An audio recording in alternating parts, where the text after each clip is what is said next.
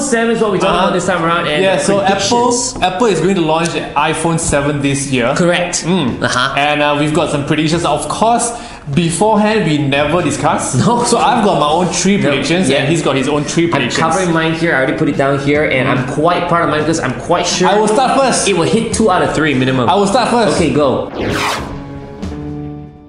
The iPhone 7 will have wireless charging. Oh, that one everybody know. Nokia also did already. Because why? Because Samsung, all the phones now got wireless charging. So Apple definitely don't want to lose out. No, I'm sure Apple's going to be a bit more advanced with its wireless charging. It should be at least like wireless without having to be touching a dock kind of wireless. Cannot. Even the Apple Watch wireless charging, you still need to place it on the pad. But to CES showed it. Did you see that one? Do you think it's in the room? Yeah, do you think they will adapt the technology so fast? Okay, fine.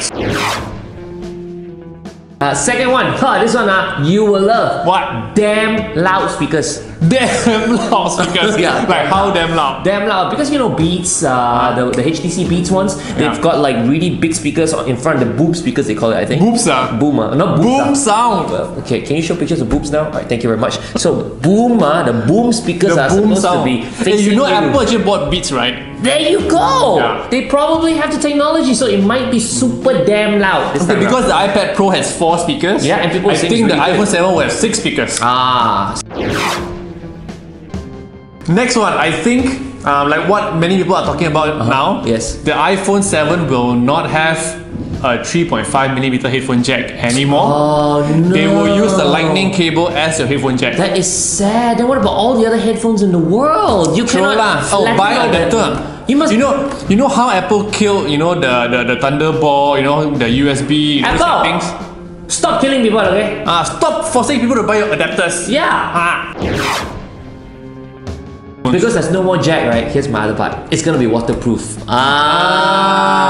That's right. How many times have you gone to the gym or you went to the toilet and fell into the toilet bowl? You go, oh shit! You fell into the toilet bowl? No, sorry, your handphone fell into the toilet bowl. And you want to wash the guy, or maybe you're wiping yourself, and sometimes some of that thing touches your hand. And what is that thing? That thing is something that comes out of your bum lah. And then you go and touch your phone. Shit! I mean, shit!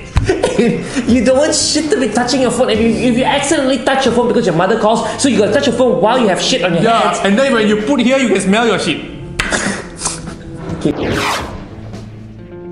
So my last prediction. Okay. It will have OLED screen, OLED. Yeah, because all the other phones now they have OLED screen like Samsung, LG, Sony. So the iPhone is still using the LCD screen. Yeah. So it is quite outdated. And with OLED screen, right, people are saying that you will be able to prolong battery life because it's very good with turning off certain pixels. Yeah, because when it's black, they don't need to switch on those black pixels. That's right, they just turn off the whole screen, the OLED section of the screen. But the final one is the motherload. The motherload. You will not believe. I predict, and this is something I cannot get from the website. Very excited. What is this? Drum roll. Okay.